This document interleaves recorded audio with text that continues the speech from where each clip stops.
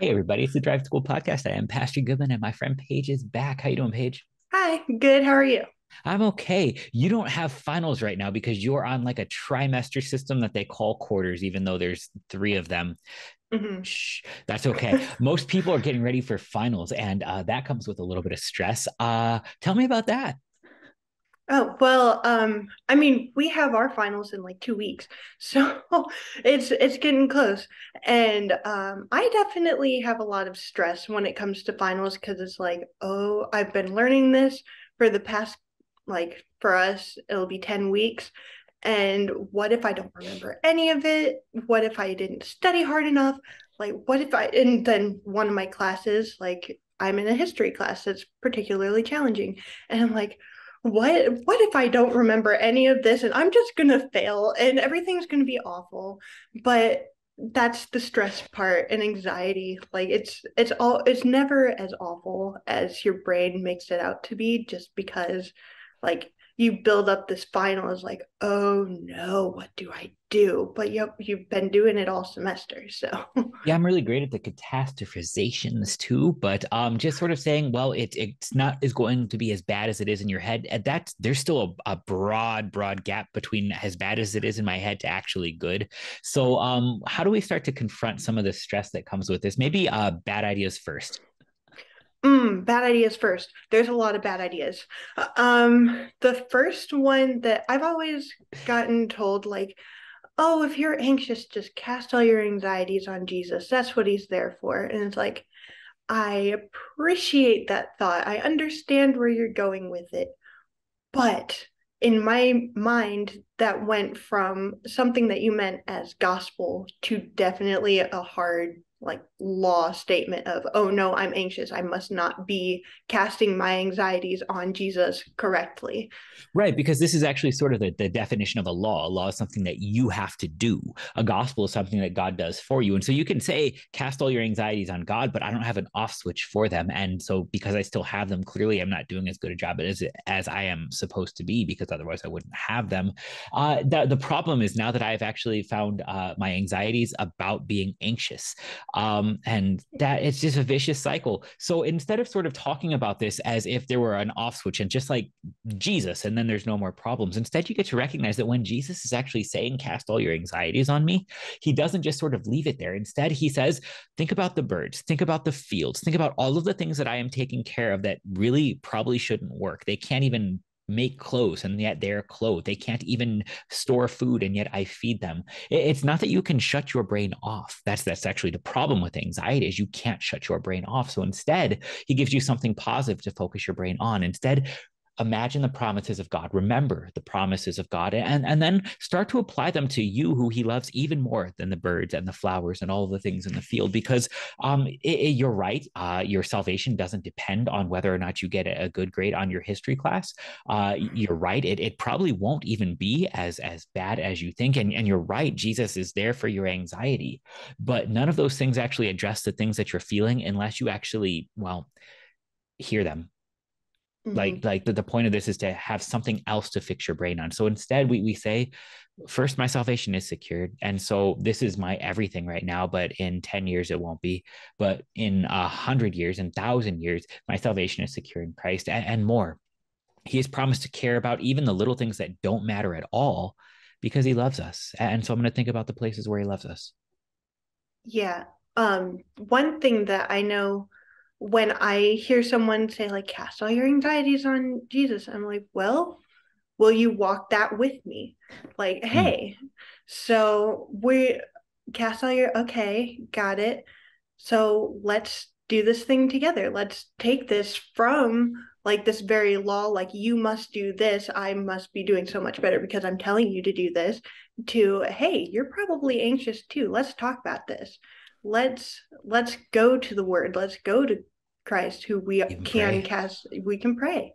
Exactly. And it just kind of flipped something that could very easily be taken as you must do this to hey, let's go do this.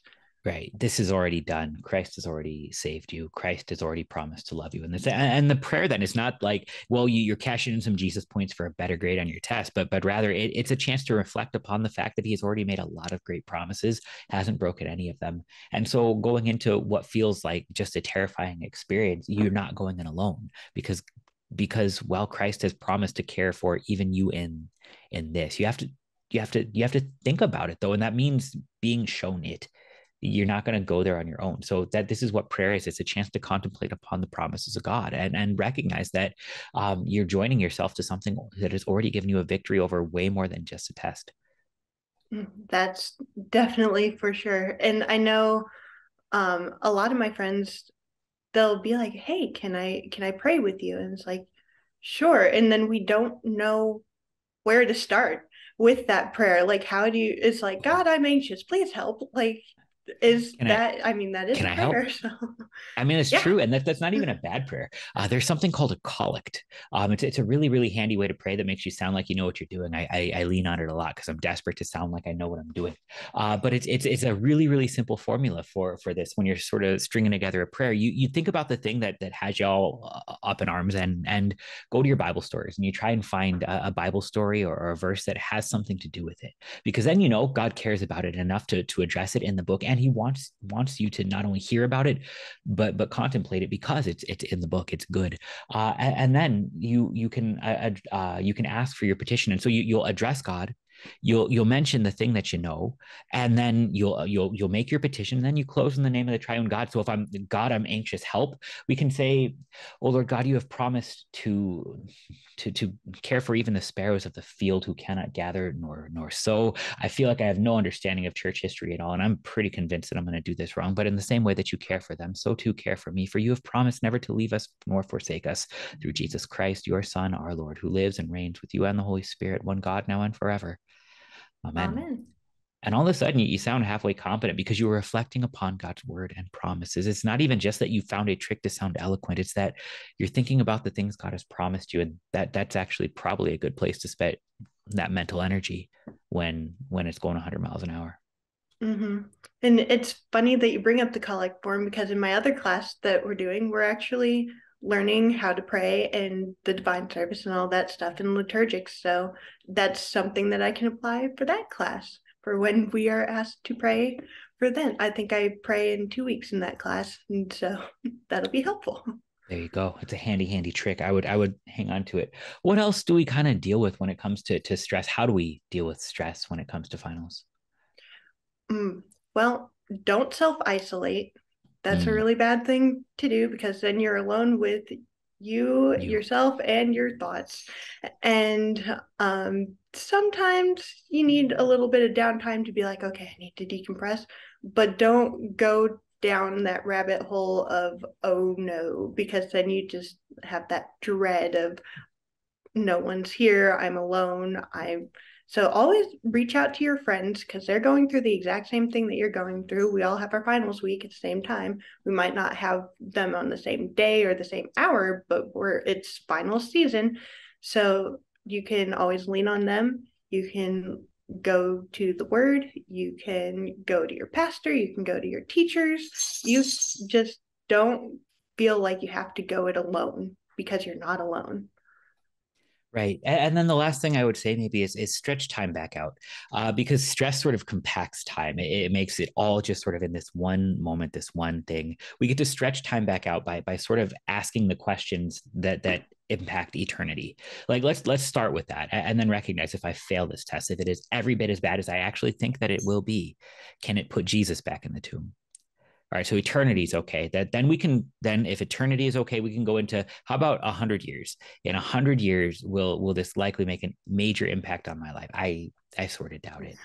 In 50, in 20, in one, and you can work your way sort of back down to it and say, all right, so there's the next couple days I'm pretty nervous about, but things actually seem like they're going to level out past this. So I'm gonna in those days where I am stressed, I'm going to pray and be rooted in God's promises. I'm going to be with the people that He has given me, and I'm going to go with the idea that, well, I've spent all semester learning this stuff. So I've spent all semester learning this stuff. Mm-hmm. You always know more than you think you do. That's good. Yeah. Paige, thanks for hanging out. Thanks for having me. Lord be with y'all on your finals.